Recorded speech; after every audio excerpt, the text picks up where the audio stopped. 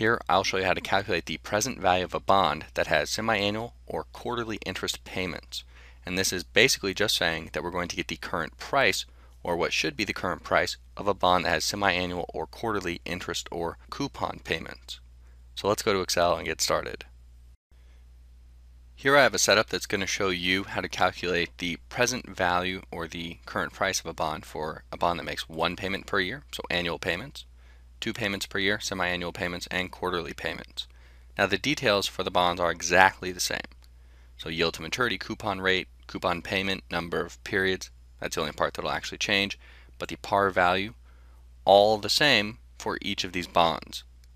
Now I'm going to show you how to calculate the current price, and the details for the bonds are exactly the same because we want to control for everything except for the difference in the payments per year. So we're using the present value function because that's the quickest way to get the current price of a bond.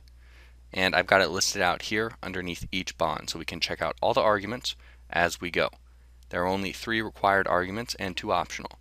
The first is the